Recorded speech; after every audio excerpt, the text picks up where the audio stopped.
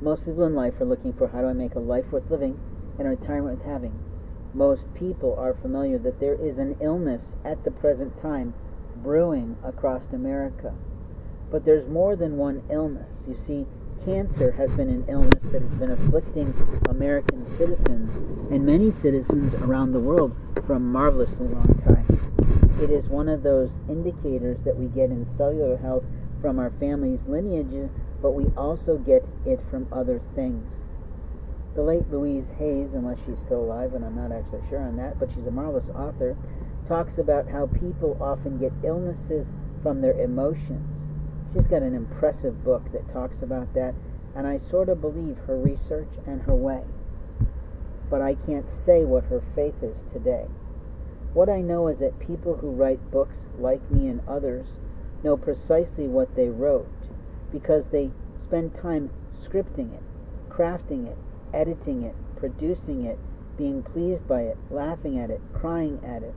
I've written some scenes recently, one really powerful one with my help of my angels, of course, and the angels around us that guide us and love us and care for us, that just made me cry.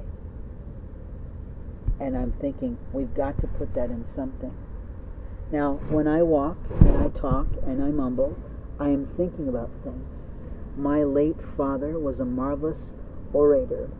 He gave great presentations, and it was a part of his job in salesmanship for a major international corporation. What he taught us was that we didn't know how something felt for us unless we said it aloud. He said it allows us to check our emotions. He was also one of these crazy salesman guy who believed in the power of manifestation, if you could call it that. The Power of Greatness, I think, was a CD set, but he literally would make me laugh with his very loud shouting of, "I feel great!" He said, if you're feeling bad, this is what you do. Stand in front of the mirror and shout this out. And it would just make me giggle. But so would Horace in his pet mountain lion stories that he would tell as tongue-in-cheek, which I wish I could do today, and I wish my asshole late brother had videotaped while he still had the ability to do it. It made many grandchildren laugh. In the life of my mother, there are things that I wish that my siblings would start recording. My mother is a wealth of information of how to heal yourself naturally with good foods, good nutrition, and a lot of loving ideas. She would teach us these quips about the Bible. She would teach us how to evangelize others, and she often talked about her friends in college that were swearies and had dots on their foreheads, and therefore we were taught how to regard the world. But that was a different generation. That was a totally different group of people, and that was a situation probably when Mahatma Gandhi was a part of that realm and that world. Peacekeepers of America must be peacekeepers, and fellowship people who lead fellowship must be true leaders. I can remember going to a men's Bible course or book course of some kind at one of the largest, most famous, most popular churches in my community. What I was amazed about is how incredibly poor the introductions with men were through the 6 or 7 weeks we did that. I left not feeling like I met anyone at all, nor did I feel like anyone gave a shit after the class was over to talk.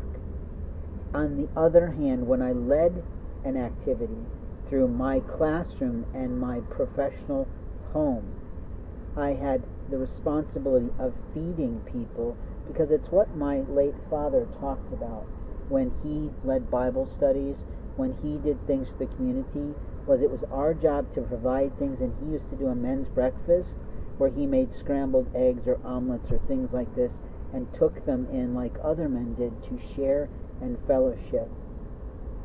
The challenge for me was that I was probably in the roughest point of my business and the decline of my situation for my own losses in life. There were certainly other people in the room, other guys in the room who had a little bit lesser situation than me, but it was amazing how many of the wealthy guys did absolutely nothing to bring any food to the potluck that we were supposed to be having each week to discuss the Bible, and yet nobody could ever stay on the fucking task of the Bible topics we were supposed to hack. So it's amazing how men will commandeer a meeting if they have a chance to talk about their emotions and their feelings when it's just men. And when the expectation is you can drop your guard and speak. I made a few good relationships, but I was always amazed at how poorly people would regard feedback, except from me, which was sort of strange. And I think it was because I still had some pretty good skill sets at that time before I blew them open wide as I have them now.